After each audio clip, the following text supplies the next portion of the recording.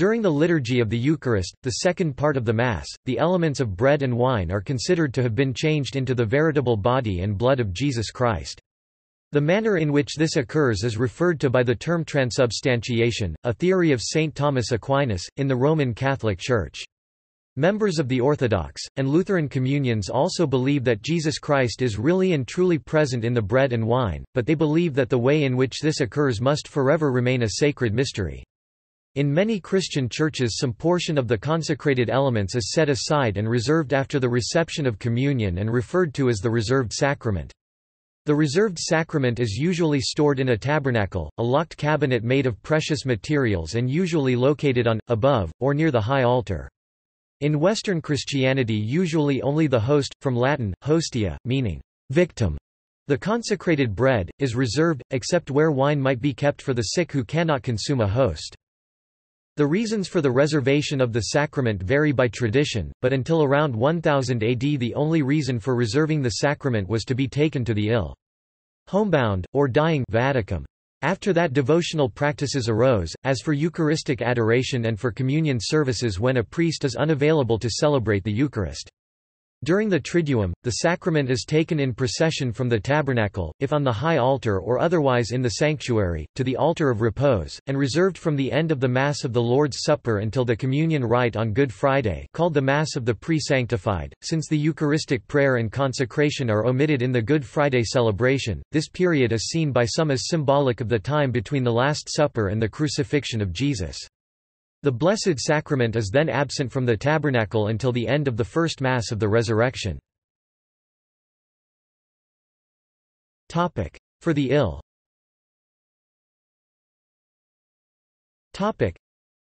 The first mention of reservation describes the original and, arguably, primary purpose. In the Apology of Justin Martyr, a 2nd-century Christian writer, he describes the Eucharist ending with the distribution by the deacons to the parishioners. And to those who are absent, they carry away a portion. Reservation for distribution of the communion to the sick is mentioned subsequently in the writings of Tertullian, Saint Cyprian, and Saint Basil. People kept the sacrament in their homes and carried on their person as being a safe place. After the conversion of Constantine in the early 4th century, the more common place for reservation was in a church.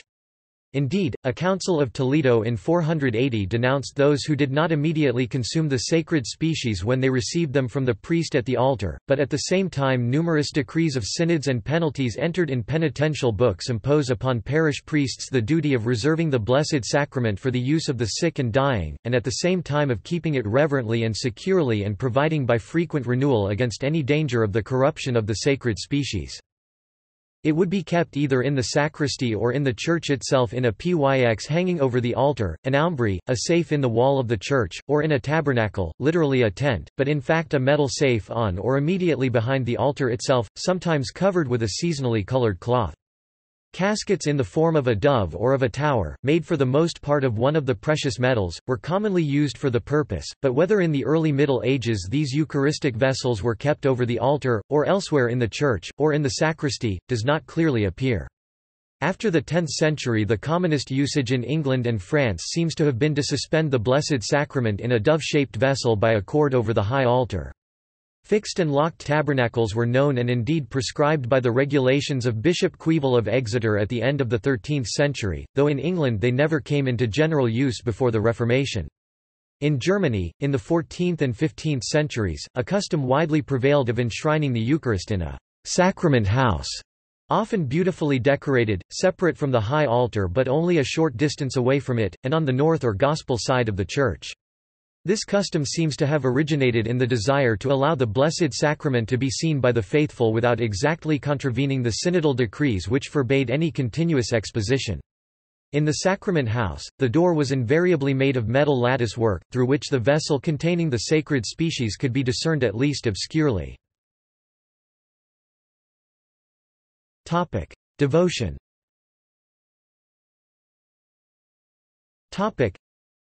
A second purpose of reservation is that it might be a focus of prayer.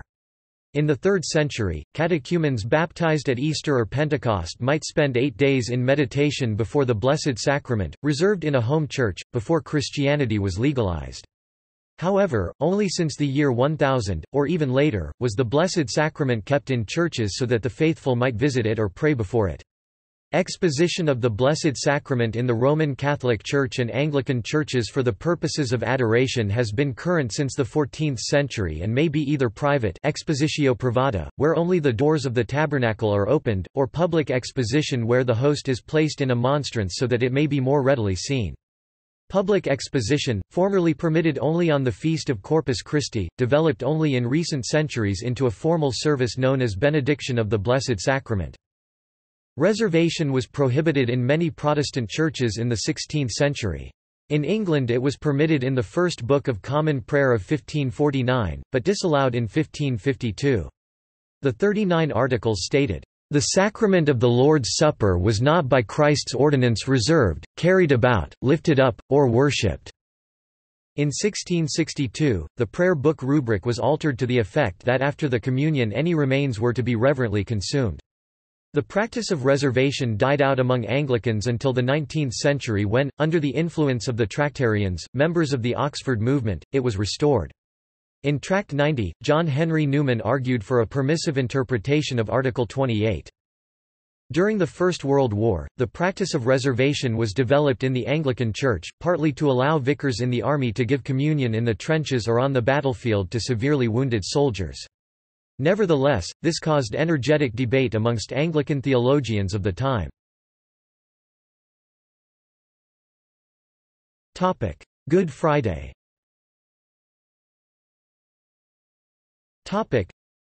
A third reason for reservation is, in the following of the Easter Triduum of the Roman Catholic Church and in many Anglican churches, after the celebration of the Mass of the Lord's Supper a vigil is kept before the sacrament, placed on an altar of repose or similar place of reservation, until the Good Friday service at which, by tradition, there is no celebration of Mass, but the faithful receive from the reserved sacrament in the communion part of the celebration of the Lord's Passion. There is then no celebration until the Easter Vigil in the night leading to Easter Sunday. This pattern, revived in 1955 under Pope Pius XII, was incorporated into the liturgical reforms that followed the Second Vatican Council, but it goes back to the Liturgy of Jerusalem, recorded by Egeria in the 4th century. Celebrations in the absence of a priest.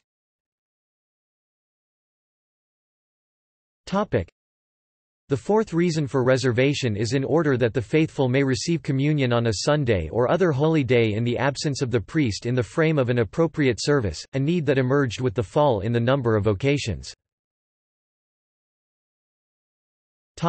Catholic Church.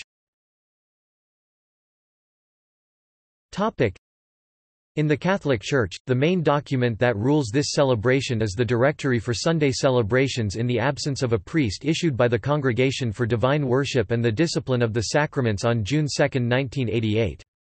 This celebration is never called Mass, because it lacks the consecration of the Eucharist. When it is possible, this celebration is led by a deacon who wears his own vestment, otherwise it is led by an appointed layperson, who acts as one among equals, in the way followed in the Liturgy of the Hours when not presided over by an ordained minister and who sits outside the sanctuary. The structure of the celebration is the following. Introductory rites, similar in aim and structure to the introductory rites of the Mass, though the greeting, "The Lord be with you," is reserved to the priest or deacon. Another format is used when a layperson presides at the service. The word celebrant should only be used for an ordained priest when he is officiating at Mass. Liturgy of the Word, similar in aim and structure to the Liturgy of the Word of the Mass. The readings are the same as in the Mass of the day. The homily can be given only by the deacon, if present, otherwise the layperson might read a homily previously prepared by a priest. Thanksgiving, a hymn, psalm, or litany in which the faithful praise the glory and mercy of God. It shall not to be similar to the thanksgiving of the Eucharistic prayers. Communion rites, the ritual of the Roman ritual for communion outside Mass shall be used. For communion, if at all possible, bread consecrated that same Sunday in a Mass celebrated elsewhere is used, otherwise the reserved bread is used. Concluding rites, similar in aim and structure to the ones in the Mass. The Directory for Sunday celebrations in the absence of a priest remarks many times the need to use prayers, wordings, and gestures different from those used in the Mass, in order to avoid confusion. Anglican Communion. In the Anglican Communion a similar problem has resulted in the General Synod of the Church of England authorising a service of communion by extension. Because of the traditional hostility to reservation, apart from the requirement that the communion continues to be celebrated regularly in each parish church, the instruction is that the consecrated bread and wine to be brought to the church from the celebration of Holy Communion in a seemly and dignified manner, implying that the service will have taken place in another church but on the same day. Moreover, explicit permission must be obtained from the bishop for the use of this rite. This permission should relate to specific pastoral circumstances, thus emphasizing the exceptional nature of this ministry. Eastern Christian.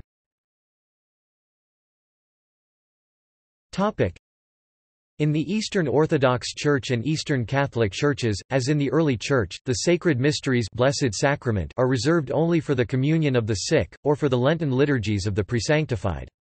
A consecrated lamb host is moistened with the blood of Christ and allowed to dry. It is then cut into small portions which are reserved in the tabernacle. When the priest takes Holy Communion to the sick, he transfers a portion to a vessel which is worn around the neck. Inside the vessel are compartments for a gilded box to contain the mysteries, a tiny chalice, a bottle for wine, a small gilded spoon and often a gilded set of tweezers. As he goes from the church to where sick person lies, a candle should be carried in front of the mysteries. Once at the sick person's bedside he uses the tweezers to take a particle of the mysteries from the box and place it in the chalice. He then pours a small amount of wine into the chalice which softens the dried particle as he hears the sick person's confession. Then, after saying the prayers before communion, he administers Holy Communion to the sick person. He then says the prayers of thanksgiving after communion. It is forbidden to celebrate the full Divine Liturgy on weekdays during Great Lent. For this reason, the faithful receive the reserved mysteries on Wednesdays, Fridays, and feast days in a service known as the Liturgy of the Presanctified Gifts. This liturgy is also served on the first 3 days of Holy Week but not on Good Friday. On the previous Sunday, during the Divine Liturgy the priest will have consecrated an extra lamb for each presanctified liturgy that will be served in the coming week. He then moistens the extra lambs with the blood of Christ, just as he did for the communion of the sick, except he does not cut the lambs into small pieces. The lamb will be cut and distributed to the clergy and faithful during the presanctified liturgy. During the Great Entrance at the presanctified liturgy, the mysteries are carried in a silent procession, as all prostrate themselves in adoration. The Christian East has no concept of the adoration of the Blessed Sacrament outside of the context of Holy Communion, or of the rite of benediction which developed in the West after the Great Schism of 1054. Notes.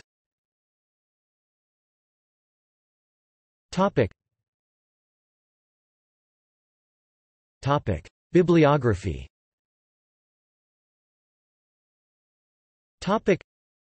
A new Eusebius J. Stevenson, SPCK 1968. Oxford Dictionary of the Christian Church F. L. Cross, Oxford 1958. History of the Book of Common Prayer F. Proctor and W. H. Frere, Macmillan 1965. Catholic Encyclopedia. Reservation of the Blessed Sacrament. This article incorporates text from a publication now in the public domain. Herbermann, Charles, ed. 1913. Article name needed. Catholic Encyclopedia. New York, Robert Appleton.